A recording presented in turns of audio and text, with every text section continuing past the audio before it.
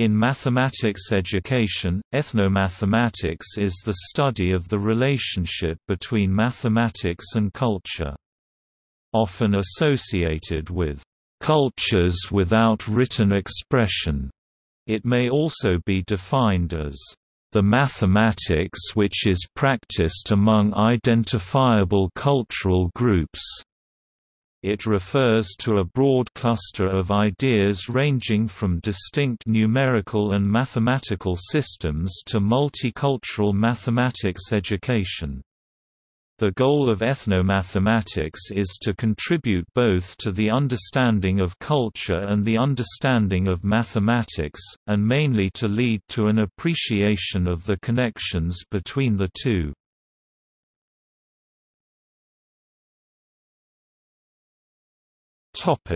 The development and meaning of ethnomathematics. The term ethnomathematics was introduced by the Brazilian educator and mathematician Ubiratan D'Ambrosio in 1977 during a presentation for the American Association for the Advancement of Science. Since D'Ambrosio put forth the term, people, D'Ambrosio included, have struggled with its meaning. An etymological abuse leads me to use the words, respectively, ethno and mathema for their categories of analysis and tics from techne. The following is a sampling of some of the definitions of ethnomathematics proposed between 1985 and 2006. The mathematics which is practiced among identifiable cultural groups such as national tribe societies, labor groups, children of certain age brackets and professional classes. The mathematics implicit in each practice. The study of mathematical ideas of a non-literate culture. The codification which allows a cultural group to describe, manage and understand reality. Mathematics is conceived as a cultural product which has developed as a result of various activities. The study and presentation of mathematical ideas of traditional peoples. Any form of cultural knowledge or social activity characteristic of a social group and/or cultural group that can be recognized by other groups such as Western anthropologists, but not necessarily by the group of origin, as mathematical knowledge or mathematical activity. The mathematics of cultural practice. The investigation of the traditions, practices and mathematical concepts of a subordinated social group. I have been using the word ethnomathematics as modes, styles, and techniques tics of explanation, of understanding, and of coping with the natural and cultural environment mathema in distinct cultural systems ethnos. What is the difference between ethnomathematics and the general practice of creating a mathematical model of a cultural phenomenon, e.g., the mathematical anthropology of Paul K. 1971 and others? The essential issue is the relation between intentionality and epistemological status. A single drop of water issuing from a watering can, for example, can be modeled mathematically, but we would not attribute knowledge of that mathematics to the average gardener. Estimating the increase in seeds required for an increased garden plot, on the other hand, would qualify.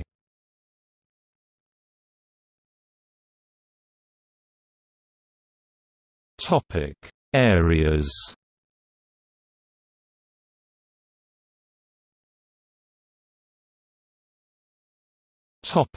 Numerals and naming systems.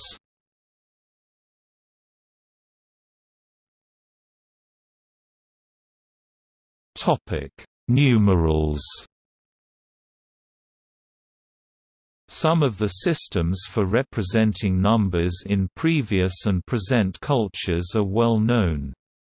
Roman numerals use a few letters of the alphabet to represent numbers up to the thousands, but are not intended for arbitrarily large numbers and can only represent positive integers. Arabic numerals are a family of systems, originating in India and passing to medieval Islamic civilization, then to Europe, and now standard in global culture, and having undergone many curious changes with time and geography, can represent arbitrarily large numbers and have been adapted to negative numbers, fractions, and real numbers. Less well-known systems include some that are written and can be read today, such as the Hebrew and Greek method of using the letters of the alphabet, in order, for digits 1 to 9, tens 10 to 90, and hundreds 100 to 900. A completely different system is that of the quipu, which recorded numbers on knotted strings. Ethnomathematicians are interested in the ways in which numeration systems grew up, as well as their similarities and differences and the reasons for them. The great variety in ways of representing numbers is especially intriguing.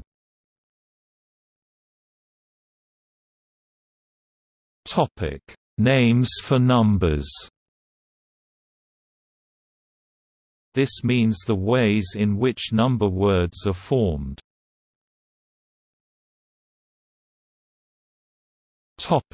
English.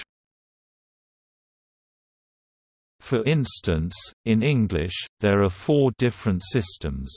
The units words 1 to 9 and 10 are special. The next 2 are reduced forms of Anglo-Saxon, 1 left over, and 2 left over, i.e., after counting to 10. Multiples of 10 from 20 to 90 are formed from the units words 1 through 9 by a single pattern. 13 to 19, and in a slightly different way 21 through 99, excluding the tens words, are compounded from tens and units words. Larger numbers are also formed on a base of 10 and its powers, 100 and 1000. One may suspect this is based on an ancient tradition of finger counting. Residues of ancient counting by 20s and 12s are the words score, dozen, and gross. Larger number words like million are not part of the original English system, they are scholarly creations based ultimately on Latin.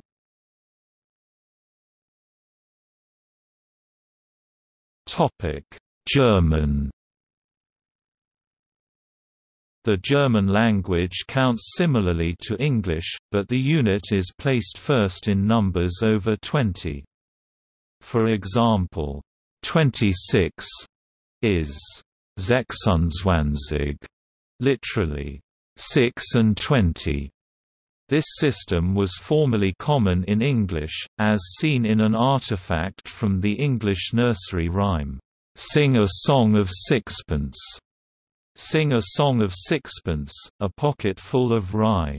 4 and 20 blackbirds, baked in a pie. It persists in some children's songs such as 1 and 20.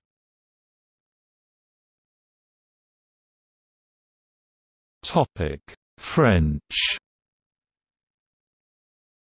In the French language as used in France, one sees some differences.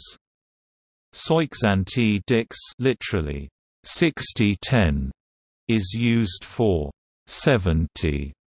The words quatre-vingt-GT, literally 420 or 80, and Quatre Vin GT Dix, literally, 4 2010 90 are based on 20 Vin GT instead of 10. Swiss French and Belgian French do not use these forms, preferring more standard Latinate forms, septante for 70, octante for 80 and nonante for 90. In Swiss, they even replaced 80 with huitante. See the article 80 number in French Wikipedia, which can date back to 12th century. Topic: Mesopotamia. In ancient Mesopotamia, the base for constructing numbers was 60, with 10 used as an intermediate base for numbers below 60.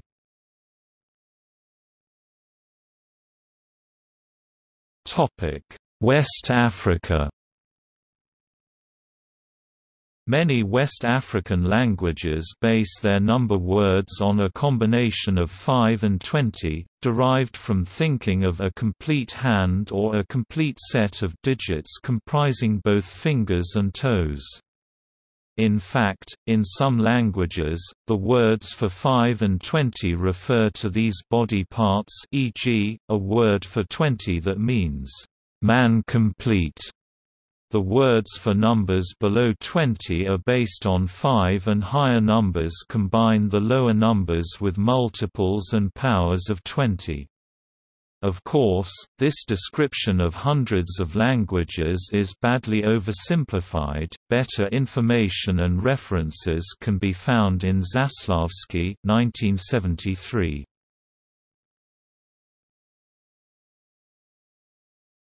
Topic: Finger counting. Many systems of finger counting have been, and still are, used in various parts of the world. Most are not as obvious as holding up a number of fingers. The position of fingers may be most important. One continuing use for finger counting is for people who speak different languages to communicate prices in the marketplace. In contrast to finger counting, the Yuki people, indigenous Americans from Northern California, keep count by using the 4 spaces between their fingers rather than the fingers themselves. This is known as an octal base 8 counting system.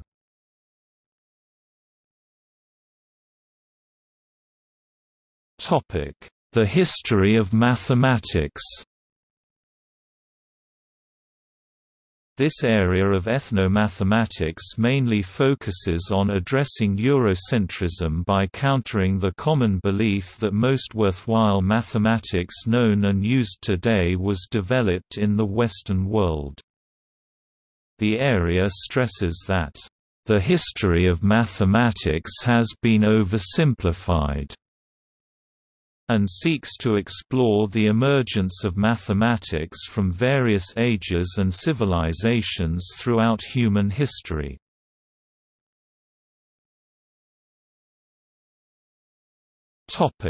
Some examples and major contributors.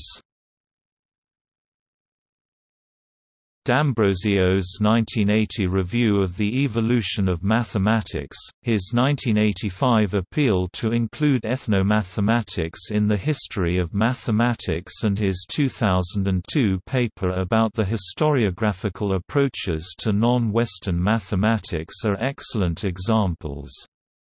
Additionally, Frankenstein and Powell's 1989 attempt to redefine mathematics from a non-Eurocentric viewpoint and Anderson's 1990 concepts of world mathematics are strong contributions to this area. Detailed examinations of the history of the mathematical developments of non-European civilizations, such as the mathematics of ancient Japan, Iraq, Egypt, and of Islamic, Hebrew, and Incan civilizations, have also been presented.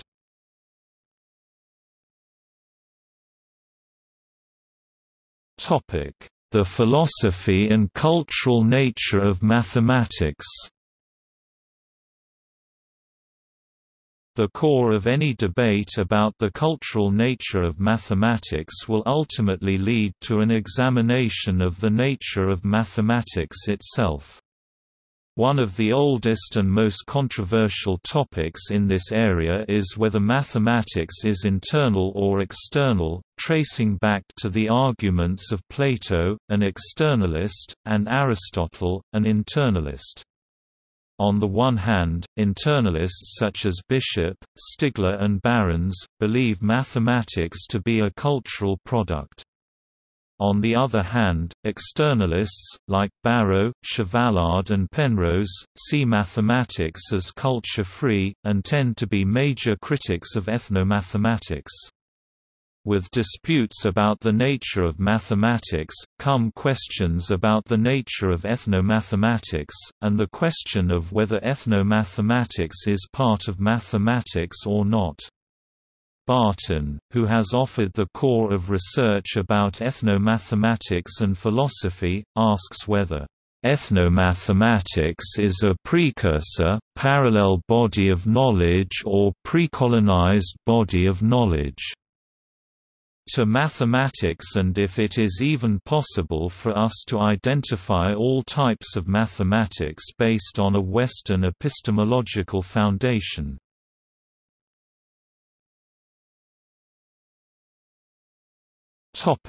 Political math.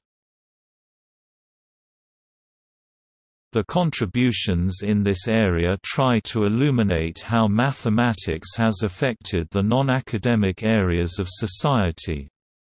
One of the most controversial and provocative political components of ethnomathematics is its racial implications. Ethnomathematicians purport that the prefix ethno should not be taken as relating to race, but rather, the cultural traditions of groups of people. However, in places like South Africa, concepts of culture, ethnicity and race are not only intertwined but carry strong, divisive negative connotations. So, although it may be made explicit that ethnomathematics is not a racist doctrine, it is vulnerable to association with racism. Another major facet of this area addresses the relationship between gender and mathematics. This looks at topics such as discrepancies between male and female math performance in educations and career orientation, societal causes, women's contributions to mathematics research and development, etc.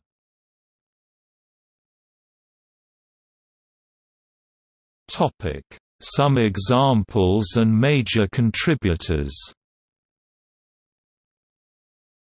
Gerda's writings about how mathematics can be used in the school systems of Mozambique and South Africa, and D'Ambrosio's 1990 discussion of the role mathematics plays in building a democratic and just society are examples of the impact mathematics can have on developing the identity of a society. In 1990, Bishop also writes about the powerful and dominating influence of Western mathematics. More specific examples of the political impact of mathematics are seen in Nijik's 1993 study of how Brazilian sugar cane farmers could be politically and economically armed with mathematics knowledge, and Osman's analysis of an employer's perceived value of mathematics 2000.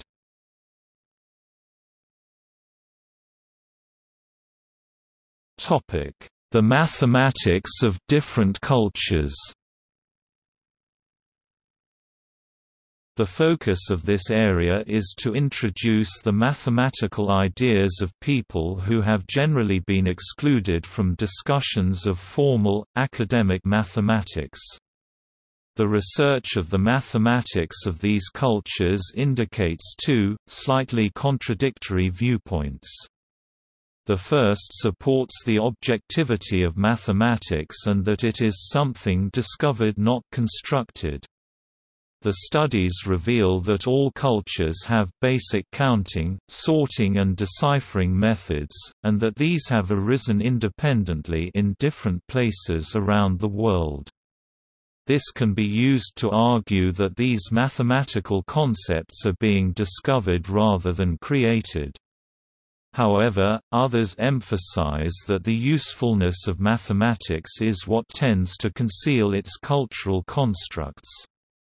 Naturally, it is not surprising that extremely practical concepts such as numbers and counting have arisen in all cultures. The universality of these concepts, however, seems harder to sustain as more and more research reveals practices which are typically mathematical, such as counting, ordering, sorting, measuring and weighing, done in radically different ways. See section 2.1, Numerals and naming systems. One of the challenges faced by researchers in this area is the fact that they are limited by their own mathematical and cultural frameworks. The discussions of the mathematical ideas of other cultures recast these into a Western framework in order to identify and understand them. This raises the questions of how many mathematical ideas evade notice simply because they lack similar Western mathematical counterparts, and of how to draw the line classifying mathematical from non-mathematical ideas.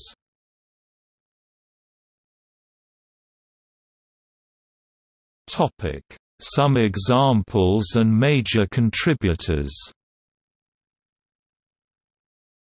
The majority of research in this area has been about the intuitive mathematical thinking of small-scale, traditional, indigenous cultures including, Aboriginal Australians, the indigenous people of Liberia, Native Americans in North America, Pacific Islanders, Brazilian construction foremen, and various tribes in Africa.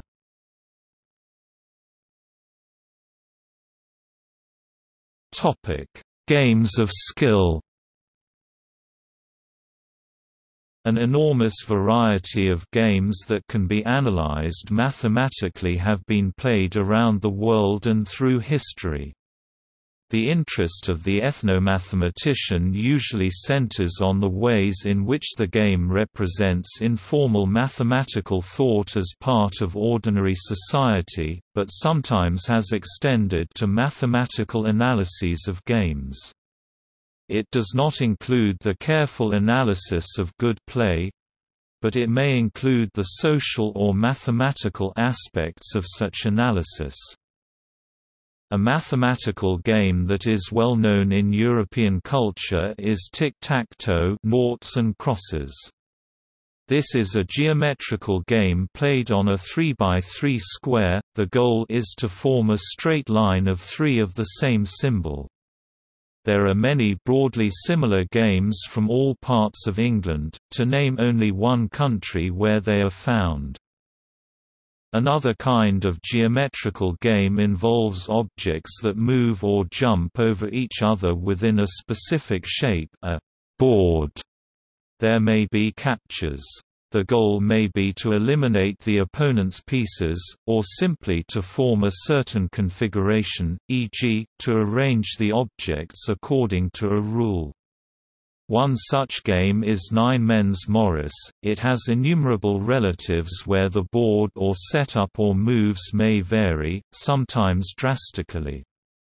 This kind of game is well suited to play out of doors with stones on the dirt, though now it may use plastic pieces on a paper or wooden board. A mathematical game found in West Africa is to draw a certain figure by a line that never ends until it closes the figure by reaching the starting point. In mathematical terminology, this is a Eulerian path on a graph. Children use sticks to draw these in the dirt or sand, and of course the game can be played with pen and paper. The games of checkers, chess, owari, and other Mancala games, and Go may also be viewed as subjects for ethnomathematics.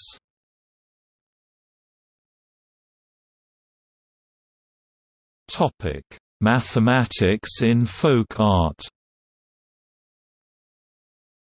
One way mathematics appears in art is through symmetries. Woven designs in cloth or carpets, to name two, commonly have some kind of symmetrical arrangement. A rectangular carpet often has rectangular symmetry in the overall pattern. A woven cloth may exhibit one of the 17 kinds of plane symmetry groups. See Crow 2004 for an illustrated mathematical study of African weaving patterns. Several types of patterns discovered by ethnomathematical communities are related to technologies. See Burt C. 2002 about illustrated mathematical study of patterns and symmetry in Eurasia. Following the analysis of Indonesian folk weaving patterns and Batak traditional architectural ornaments, the geometry of Indonesian traditional motifs of batik is analyzed by Hoki Satungkir that eventually made a new genre of fractal batik designs as generative art. See Satungkir and Surya 2007 for implementations.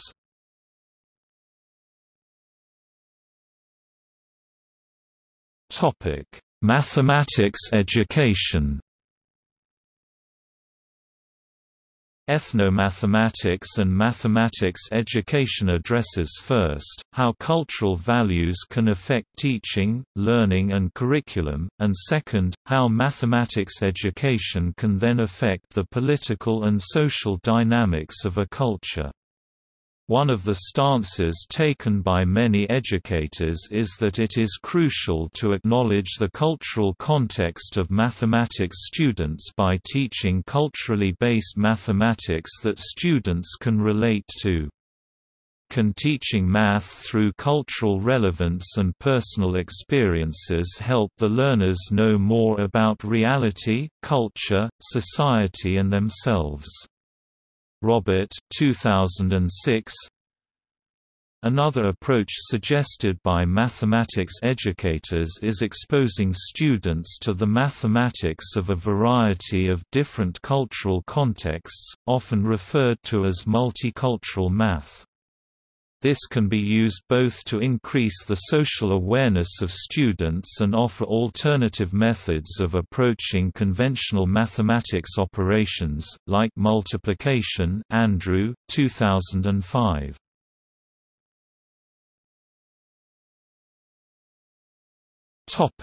Examples.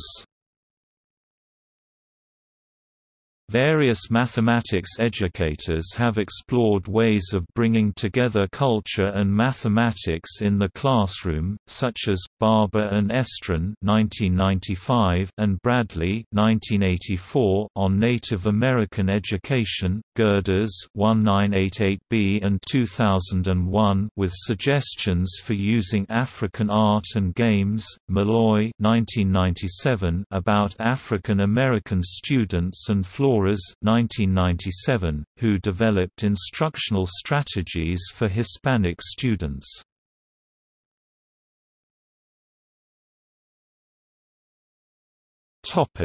Criticism. Some critics claim that mathematics education in some countries, including the United States, unduly emphasizes ethnomathematics in order to promote multiculturalism while spending too little time on core mathematical content, and that this often results in pseudoscience being taught. An example of this criticism is an article by Marianne M. Jennings. Another example is Richard Askey, who accuses focus on algebra, the same Addison-Wesley textbook criticized by Marianne M. Jennings, of teaching pseudoscience, claiming for South Sea Islanders mystic knowledge of astronomy more advanced than scientific knowledge. See also